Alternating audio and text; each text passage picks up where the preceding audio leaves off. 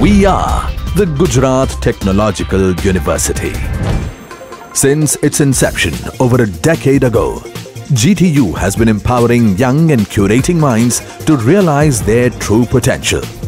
Over 4 lakh inspired students are enrolled with one of the premier academic universities in India. With more than 450 affiliated colleges in its fold operating across 5 zones of the state, GTU, the International Innovative University, your place to move forward.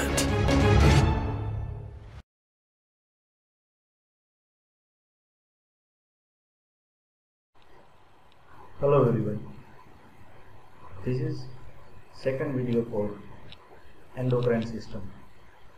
During last hour, we were discussing about brief introduction, regulation and control of endocrine system.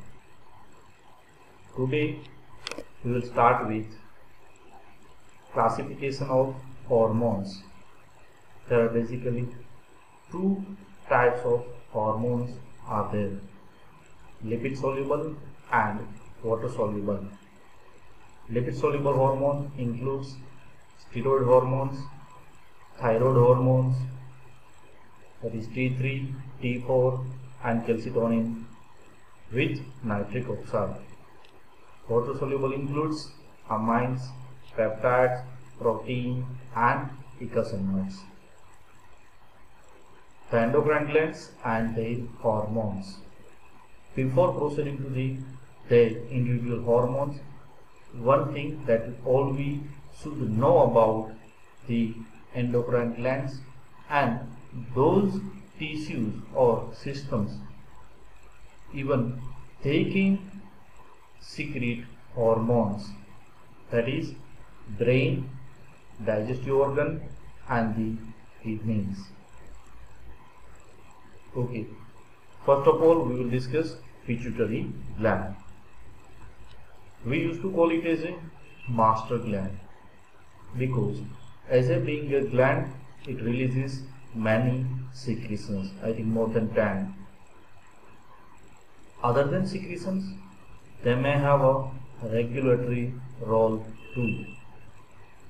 It means that it has secretions as well as control on other hormones which should be released from the individual glands.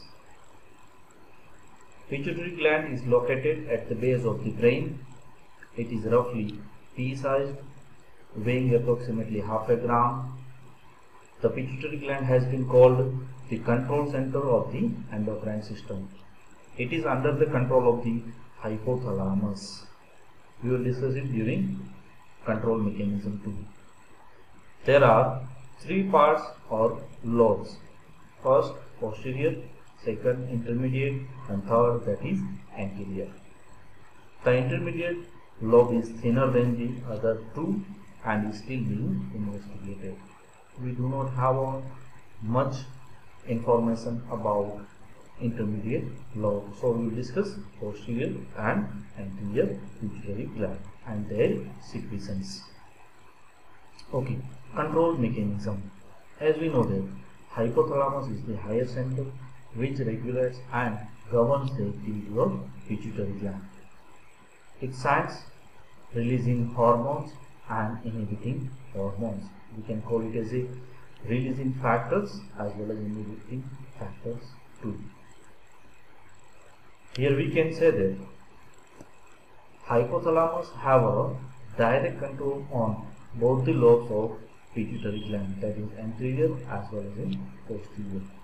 Here the major role belongs to the immune system as well as, not immune system, that is nervous system, that is neurons.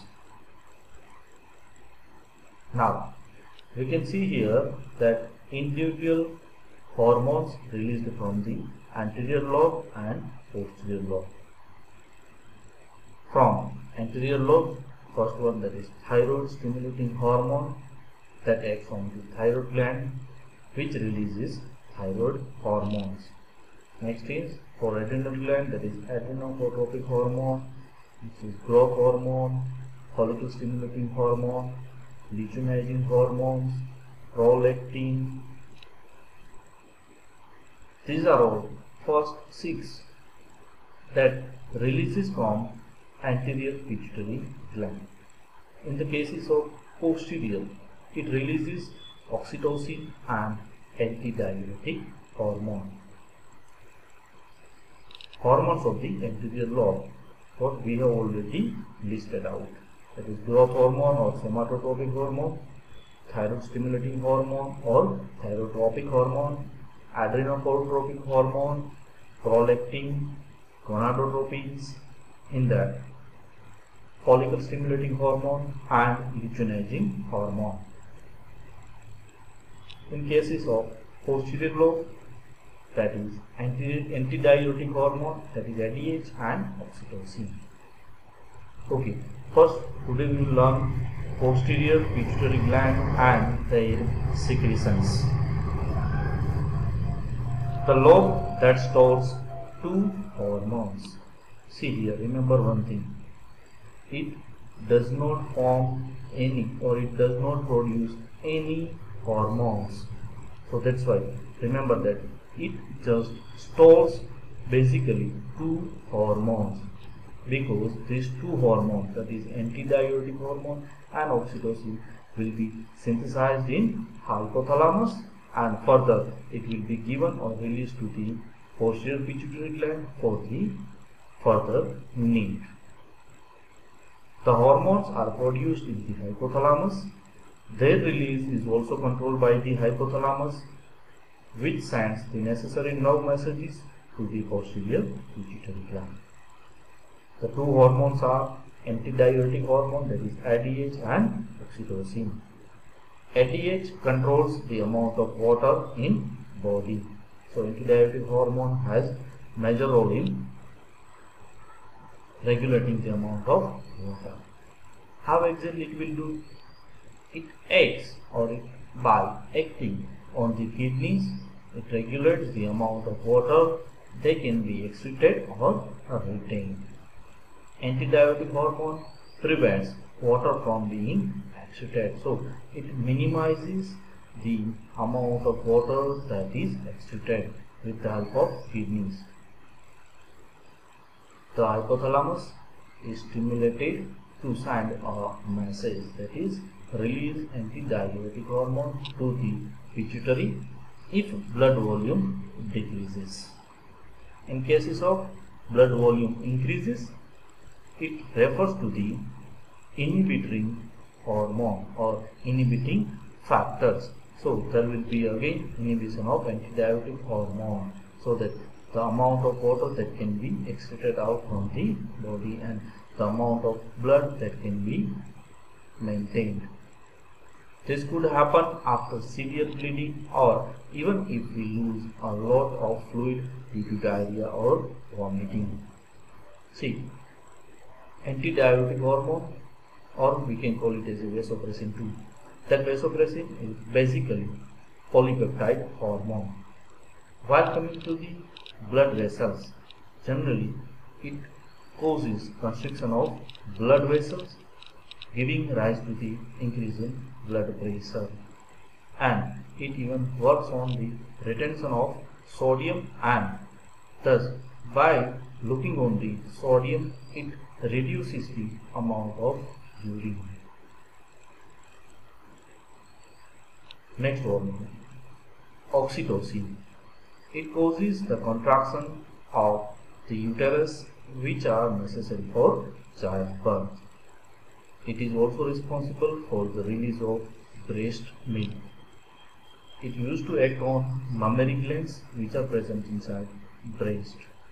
Hence, the stimuli are factors like the pressure of the infant's head on the uterus or near the nipple during breastfeeding. The function in men is uncertain. Okay, so today we were discussing the types of hormone. Next is pituitary gland. In that, the general terms or general terminologies that we have gone through the overall or briefly listed the hormones which are released from anterior pituitary gland as well as from the posterior pituitary gland, and we have gone through the hormone that is released from posterior pituitary gland. Thank you.